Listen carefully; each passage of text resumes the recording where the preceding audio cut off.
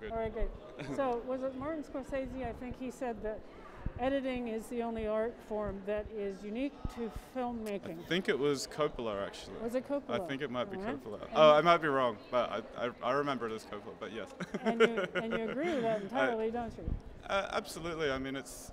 I think Kubrick said something similar too. It's the only art form within the within making a film that doesn't exist in any other place. You know, it's not photography, it's not music, it's not sound. It's unique to filmmaking, and it's putting shots next to each other is something only film does. And yeah, it's how you tell a story, and it's so nuanced, and you know, it takes a really long time to balance the story and get it right.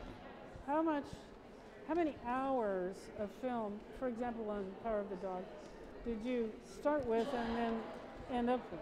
I know what the length of the film is. Yeah, but how many hours do we start with? I don't know the exact number, but it probably would have been in the probably 80, 90 hours of footage, I think.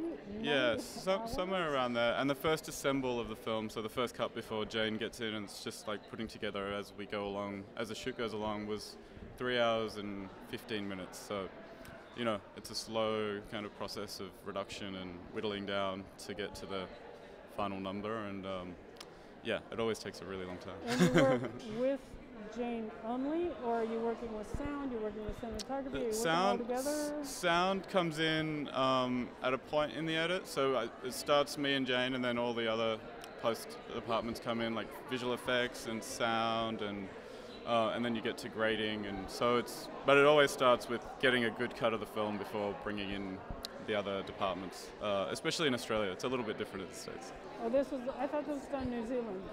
Shot in New Zealand, edited in Australia. And and a little bit in New Zealand, actually. What's special in Australia?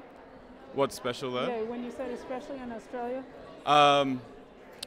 Just the way the post workflow works is a little different in Australia. It's not in America. It all goes at the same time. Oh, I see. Sound and edit go from earlier on, whereas in Australia you kind of get to a certain point in the edit before you start inviting other artisans in.